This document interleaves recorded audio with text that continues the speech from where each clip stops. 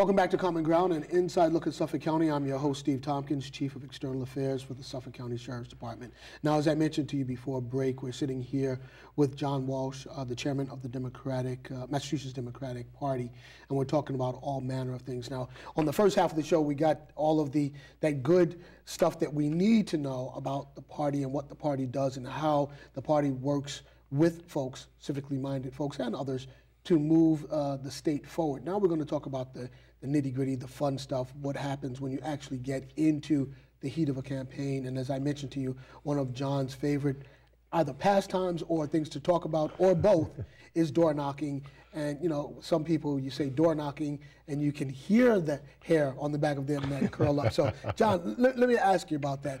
What is it, and we worked with Mike Firestone on Elizabeth's campaign, who did one heck of a job. Historic. But you know, they would say, like, you know, either a couple of times a week or at the end of the week, how many doors they knocked on. Right.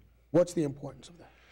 So the door knocking is the biggest volume activity that you see in a good grassroots campaign. But what it really is face-to-face conversations. So if you think about it in the broadest terms, it's an up from the ground communication as opposed to broadcast. So you have a message, it's a TV ad, it's a newspaper ad, a radio ad, it's a Facebook post, it's whatever is designed to say something and have it available broadly. It wasn't that long ago, 1960, I sort of remember it, and I was a kid, but still there, Jack Kennedy.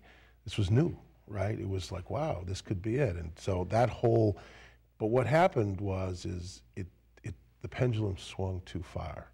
And a politics that had always been about relationships and people talking to people, and I think the Democratic Party's as much to blame with this as any, and I don't even want to put it all in past tense, still today, we overemphasize that. So the skill you need to win for office is the ability to raise money, number one, which is clearly not true. I mean, however you want to measure what you want your elected officials to be, maybe that's not a bad thing to have, but it's certainly not the most important, but it can preclude good people. But the truth of the matter is people don't like that, number one. They like face-to-face, person-to-person. There's a second piece to it, which I don't want to go to seem like I'm too philosophical, but we have the greatest system of government in the world, I believe, this democracy. And the reason that it works is because the government only gets power based on the consent of the governed. That's the principle that's written in all the documents. That's the basis of all of this. What we need to do is to drive the consent of the government beyond just the acquiescence, like, okay, never mind, to an active, informed, engaged consent, that they participate. And so one of the pieces, when I knock on a door, and this past year, and someone on the other end says, I'm with Scott Brown, it was remarkable how many times they said, but thanks for doing this. Because what I try to tell door knockers when they're going out is, when you stand at that door and the person opens from the other side, you there are exactly the opposite of what they hate about politics. They hate the lies, they hate the screaming, the nasty ads, the back and forth. And as a contrast, here you are, a normal person, humbly asking for their consideration for your candidate or your idea, willing to have a conversation about the good points and the bad points, and walking away. And people, there's all kinds of evidence that shows when people engage with a campaign with a real live person face to face, not only do they like it better, but they actually tell people about it. As opposed to, even like, we still do a lot of phone calling, but you know, fewer and few people have a phone. Few of the ones that do will answer it if they don't know the caller ID. So, but even when you connect with someone, the campaign gets a benefit. Like, I call you, you tell me I'm with you, I'm against you, I'm undecided. That's good information. You might even tell me why, what criteria you're going to use. That helps me to try to convince you if you haven't made up your mind. If you're with us, it tells me don't let Steve forget the vote. If you're not with us, it says, okay, we got to move on. We got to talk to somebody else. But what happens is, I don't impact you when I call you on the phone. There have been studies that show someone gets a marketing call, a political call, 5 minutes later someone says, who was that called? And one of the biggest responses is, what call? because the interruption that phone call is into someone's life is so incidental. It has no impact beyond the conversation.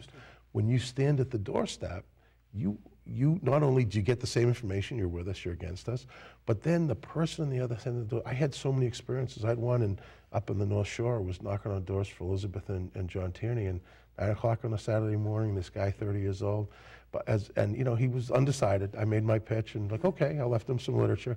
As I'm walking down the path, I hear him say to his wife, wow, these Elizabeth Warren, John Tierney people are serious about their grassroots. Like, well, that's, of course, for me, that's heaven. I could knock on doors for years just from that.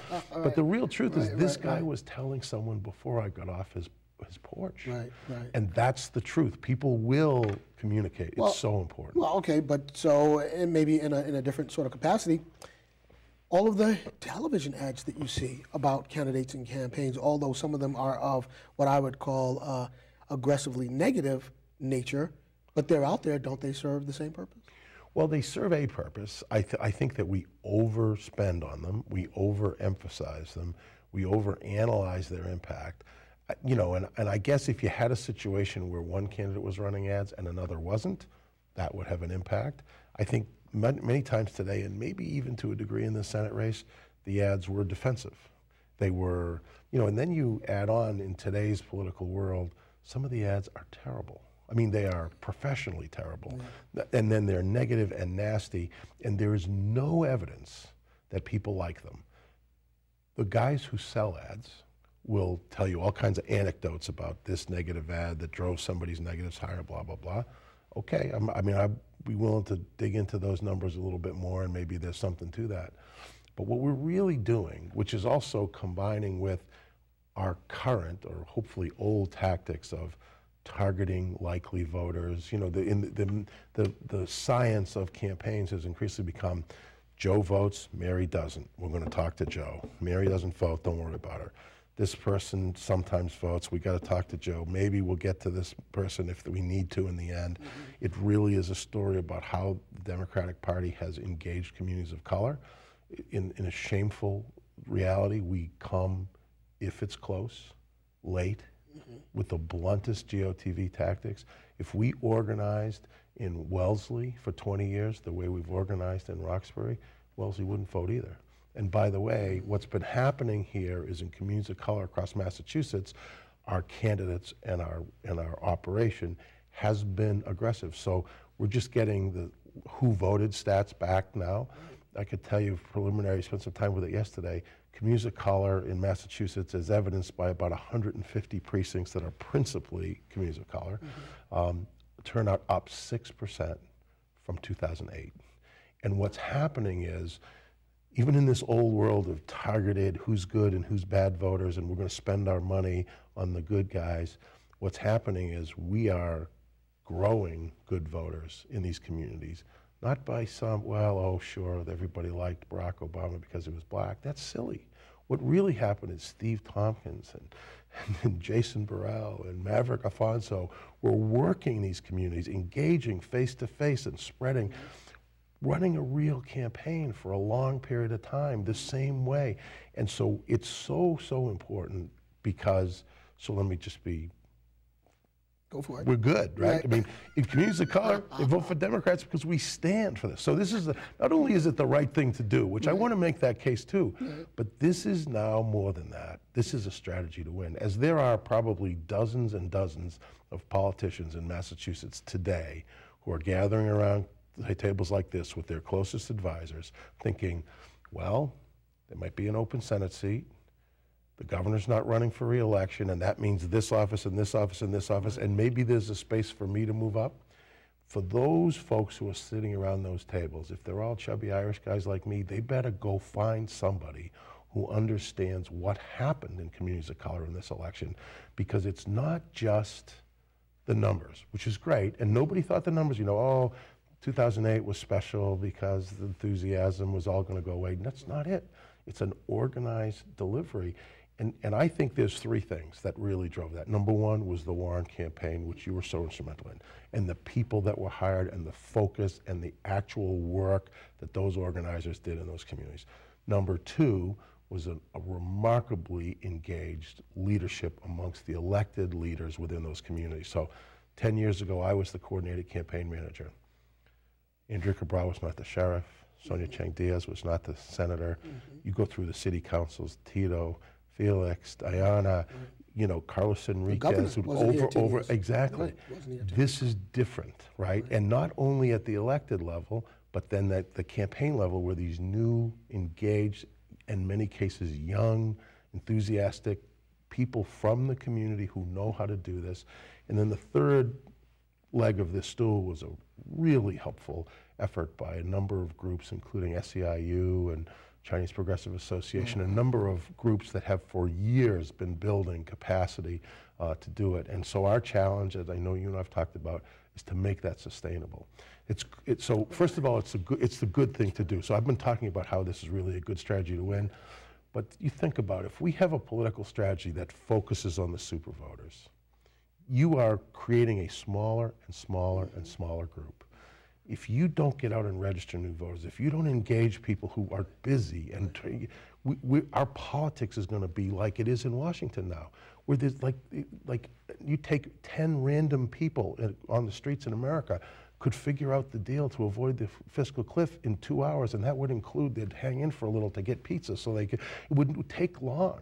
But our leaders, because we've got this really wretched, focused brand of politics that's not broad and inclusive, has not only put us in a spot where we can, so one of the stats, 2 months out, maybe 6 weeks out of the thing, I think one of the polling organizations did a poll that said if everyone who was eligible to vote voted, Barack Obama would win in a landslide. So is that the problem or the opportunity? And that's really what we have to start working on. And we are, and I think that we're going to have some opportunities to go get it soon. Well, that brings me to the next point. So now, the word has it that the president may tap Senator Kerry, move on. That will open up a special election. Two-part question. One, what does that mean for the Democratic Party insofar as engagement and finances? Do you guys fund that? Does that come from the feds? How is that a special election paid for? And then two, who jumps in? You know, and I know you may not be able to, you know, get knee deep and get into the weeds on that, but who are the likely folks that would look at moving up to that next step on the ladder to be a public servant? So let's first deal with how does the party deal with mounting the special election?